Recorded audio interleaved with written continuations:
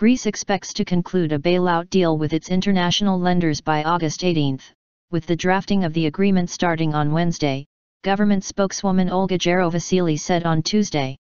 The first phase of negotiations ends today and the second phase starts, which really contains the details of drafting the deal, Gerovasili told Skai TV station. The drafting of the accord would start on Wednesday, she said. If the terms of the EU summit are met, I think that we will have a deal by the 18th of this month, she said. Greece's finance and economy ministers were due to meet international lenders later on Tuesday to discuss privatisations and bank recapitalisation. In an interview with Ethnos newspaper on Monday, European Economic Affairs Commissioner Pierre Moscovici described an August deal as possible, but said it would be ambitious, suggesting that it would take hard work to achieve it.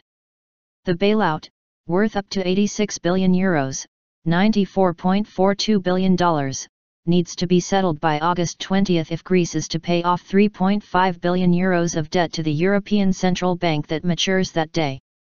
When Greece's creditors agreed in July to negotiate a deal aimed at keeping the country afloat and in the Eurozone, the Greek government committed to implementing major reforms, such as scrapping early retirement, by the end of October.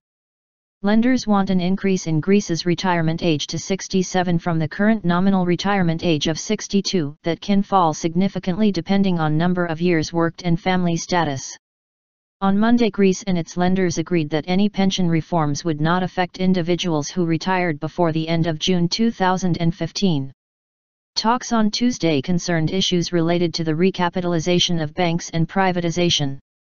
We are determined to pursue a deal, and be tough in negotiations until the last minute, Gerovasili said.